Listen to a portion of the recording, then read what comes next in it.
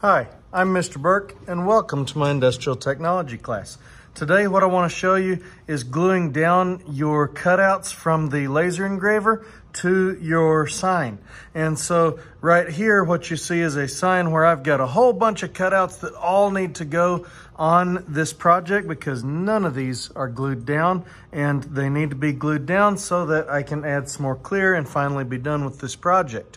And so we're going to be using this stuff right here. This is Gorilla Glue. It is clear Gorilla Glue.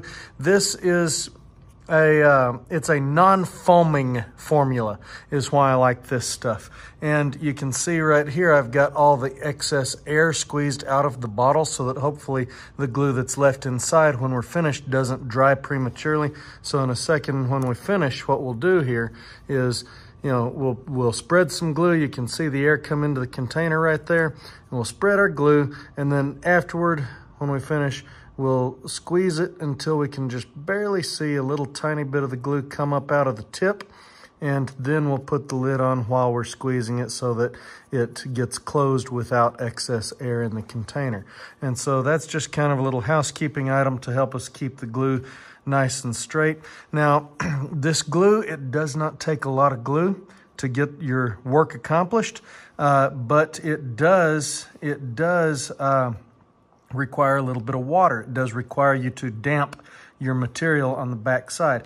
And so what your process here is going to be is I'm going to go ahead and open the glue up, and you're going to have to share materials with the people on your table. I don't know if I'll put water out in a little bowl or what I'll do, but I don't know if it'll be a container like this or what, but we're going to take one piece at a time. Now this one's going to take me a while, so I'm not going to make you guys watch everything that I do here. Because we'd be here until forever. But right here, and I may go ahead and film it and then just fast forward, or I may go ahead and end the film early. So right here, what we're going to do is I'm going to set that fish down here, and I'm going to take a little bit of this glue and I'm going to put it on my pencil right here. And putting it on the pencil is going to let me spread it easily. And it does not take a lot of this glue at all. It takes a very small amount of this glue. And if you get too much of this stuff, then it's going to end up squeezing out on the surface of your project, and you won't be able to get rid of it.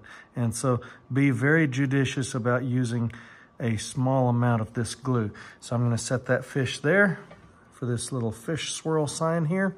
We're going to first damp our material just like that. Then we'll take a little bit of that glue and add it just like this. And a little bit is all it takes. And we're going to set this guy, let's see, I got him from right here, I think.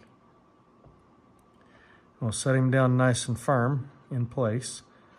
And since this one wants to come up into my hand, I'll go ahead and do it next. And you damp it. And then you put a little tiny bit of glue on your pencil. Tiny amounts at a time keep you from messing up nearly so easily. I'm not going to say you can't mess up doing tiny amounts, because then some junior high kid will prove me wrong, but it's much more difficult to mess up if you're using tiny small amounts of glue. So we'll put that one right there, get the next one. And you guys probably by now get the idea. And so I'm going to go ahead and I think I'm going to speed up the rest of the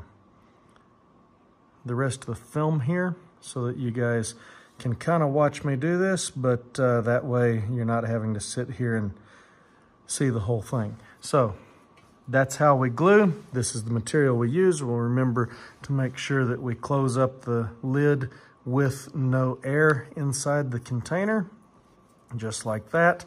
You'll share with the people on your table. Using a pencil to apply it also helps you share with the people on your table more easily, and so because you're not needing this container right here. And so we're just going to take some time and glue all these down, and thank you for watching.